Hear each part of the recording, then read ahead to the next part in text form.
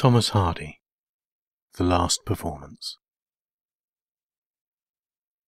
"I am playing my oldest tunes," declared she, "all the old tunes I know, those I learnt ever so long ago." Why she should think just then she'd play them, silence cloaks like snow. When I returned from the town at nightfall, notes continued to pour, as when I had left 2 hours before.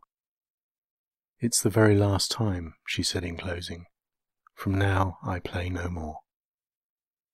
A few morns onward found her fading, and as her life outflew, I thought of her playing her tunes right through, and I felt she had known what was coming, and wondered how she knew.